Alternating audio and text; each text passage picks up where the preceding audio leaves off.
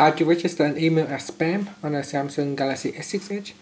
First, press on the home key to go back to the home screen. Then tap on apps, tap on email, and in the inbox, tap on the email that you want to register as spam. For example, I'm choosing this one. Then tap on more and tap on register as spam. Then ask you, do you want to block just the sender or do you want to block the whole domain? So if you choose blocking the whole domain, any emails coming in, it will block from this domain.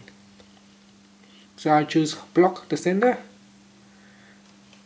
and if we go back to email, and if we go to more settings, and in settings we can tap on spam addresses, and here you can see it says that this is the address that we have added to the spam list.